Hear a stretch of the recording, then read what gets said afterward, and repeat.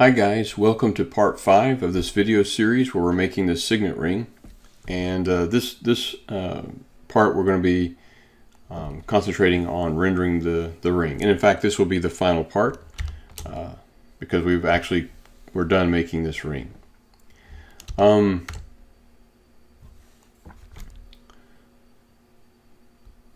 the first thing we probably want to do is switch over to rendered view. Now if you are only going to have your ring in metal, this will be fine. If you're going to have a gem like a diamond or a ruby or something, you'll probably need to be in ray trace mode. Ray trace mode is seems a little more, my computer struggles with it a little bit more, and it's definitely a lot slower to react, whereas rendered reacts in real time and seems a little easier on my computer. But you have to switch over to ray traced to see gems. I'll show you why. If we'll just click over here to the Properties tab and click on Materials, and we're going to create a new material for this ring anyway. Eventually we're going to do a metal material, but I'll start off with a gem material, and we'll do, say, a ruby. And if we change to rendered, the ring is just clear. And this is not what you're looking for. You would want it to look more like this. So now this ring looks like it's made out of ruby material. So that's the difference. You're forced into ray traced if you're using gem materials, but if you're just using metal, the rendered will be fine. And rendered seems a lot easier to me. So now this is like a red material, a red metal material, but we don't want that.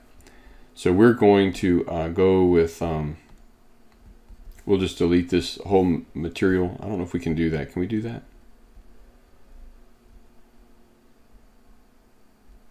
I don't see a place to delete that. So we're just going to create a new one.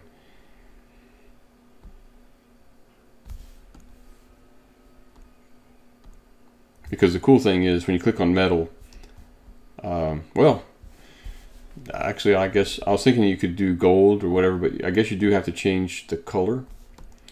And so if you have to select a color, why not do it on the first material, right? So we'll just set that to white as well.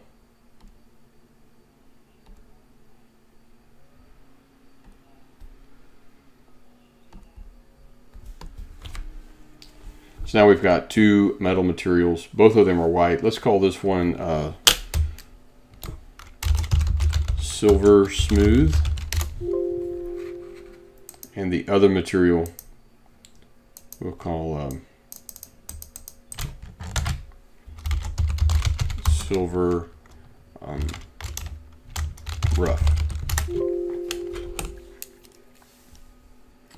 But we want most of the ring to be using silver smooth. And now this is fine here. You could leave this like this if you wanted. But I'm going to make a couple more adjustments over here on the render tab.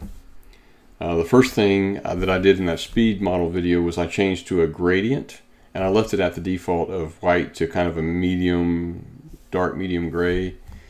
And then I also came down to here. Well, I accidentally came down to here, but this is where I needed to be working. I added a new environment,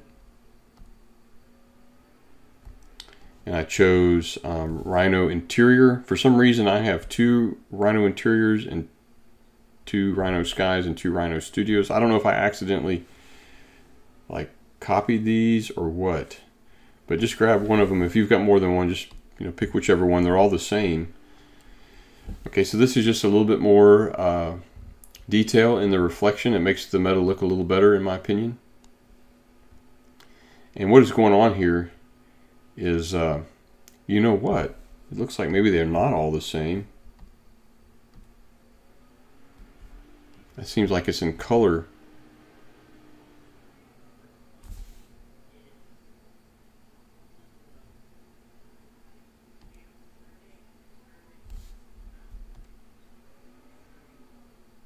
Yeah, that's the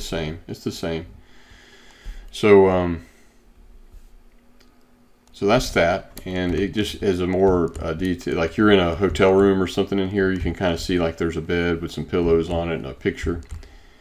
But that's that. And then for the rough metal on the inside, we're going to come in, first I need to come in, let's go to shaded mode for a minute. I'm going to extract this surface here. So we're just going to come to solid tools, extract surface. Yeah.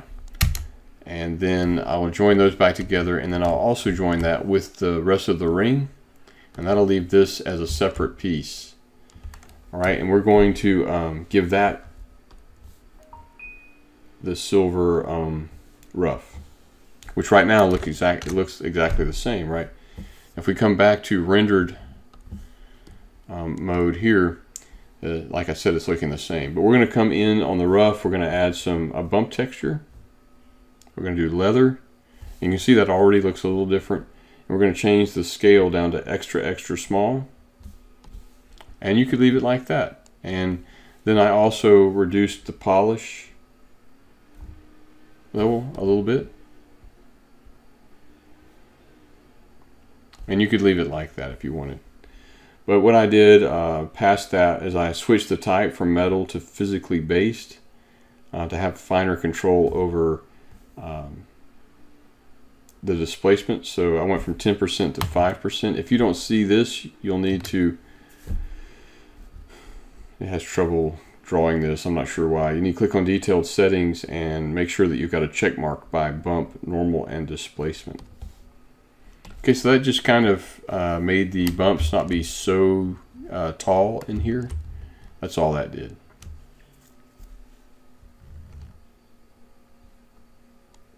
Now if you wanted, you could actually extract this again, join that, and join that to this. And then that would, your rough metal would start there. I'm going to Control Z that.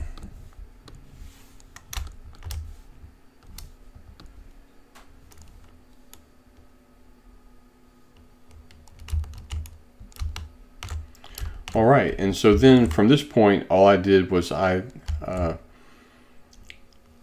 and I don't know if you can, if you were looking at the other video carefully, you can see that I've got a lot wider area here for the make contact with the finger, which will be more comfortable. But from this point, what I did was I just made duplicates of the ring and positioned them in different ways for the final render.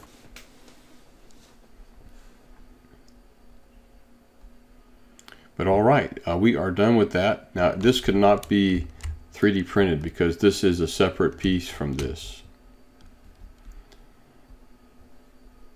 So this would just be for rendering. And I guess I'll go ahead and I'll group it together. Got a couple of minutes here. So just, the floor will always appear to be at the most bottom level. Have I made a copy yet? No. So Control C, Control V, I'll make a copy. We'll bring this over here and I will rotate this from this point right now to here, and I'll bring it down. Okay, this part went under the floor, but we'll rotate it again from this point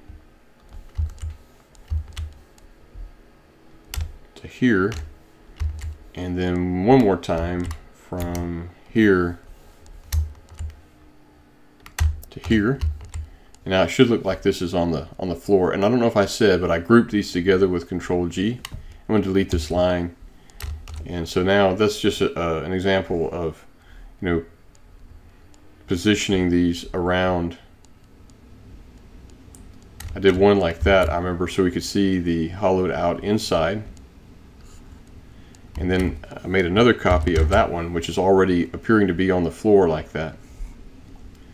And I had it where, you know, it was probably something more like this. So this is about, you know, something approximating the scene that I had at the end of the speed model video. It's not exactly, but it's close to it. All right, guys. Thank you so much for watching this video series with me. I hope it's helped somebody out there who, you know, if you're wanting to model rings with Rhino, hopefully this has been helpful in some way. And I appreciate all of my viewers sticking with me to the end here. And just to reiterate, if this is the sort of content you like, 3D jewelry design, then give me a subscription. I will be doing, not only, if my health will allow, I will be doing videos in Rhino and also in Blender, because I've used both of those programs to do jewelry design for the past 10 years. And I may do some other stuff, you know, like maybe I'll do some animation or whatever, but I'll need to learn that. That's just something I've always wanted to do, and I've never really been able to. I haven't had the time to dedicate to it.